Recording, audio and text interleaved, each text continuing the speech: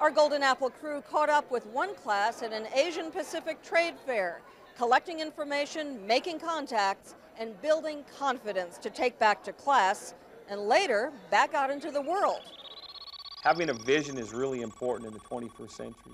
No matter what it is you want to do, if you have the courage and the convictions to take the risk to make it happen. Kentwood High School, booth number 7.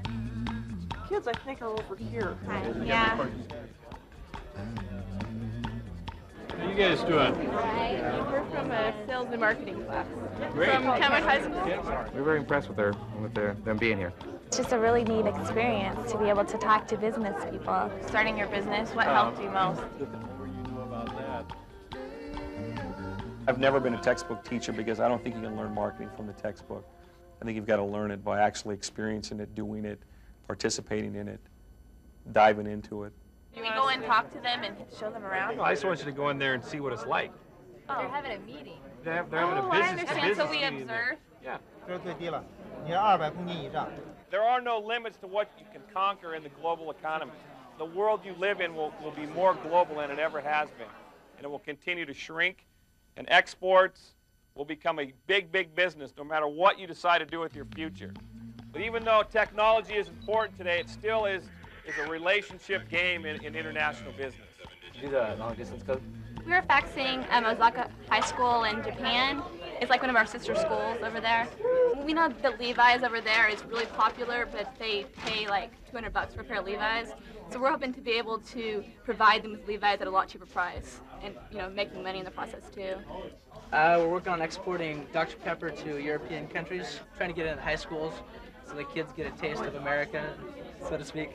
I noticed that Japanese supermarkets were doing very well and very efficient compared to American supermarkets. So I'm just kind of researching to see how their operations differ from ours. And I seem to get hands-on experience with ours since I work down at Safeway at the bottom of the hill. You can get information from Japan on marketing rates right now, or exporting rates, trade regulations, whatever you want. With fax machine, there's just the tools of the future, and we learn how to use them. The internet, the telephone lines, fax machines, computers, America Online. We can go wherever we want just from sitting in our classroom. Okay, we contacted the consulate of Finland and the embassy. What we're looking to do is to export Starbucks coffee to Finland because it's an Arctic region and because coffee is the second largest internationally traded item. It's not that important to me that they become an international marketer or go out and start a company or be a CEO or a vice president. What really matters to me is that they're happy at what they're doing and they feel passionate about it. He believes that there's no boundaries for us, and as we all find out, just from being in here, that there aren't. There really aren't.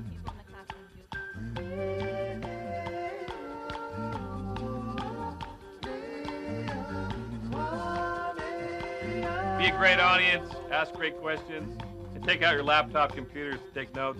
Just kidding. Go ahead. Go ahead. And to be a teacher in the 21st century is going to be a lot different than it was in the 20th century.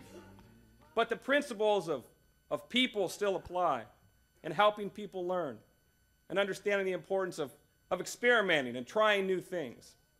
So to all the kids that have been involved in our international marketing program at Kentwood High School, they're the reason that I stand here tonight, because they believe in the vision. They're empowered by it, they're excited about it, and they take action every day. Thank you very much for this honor.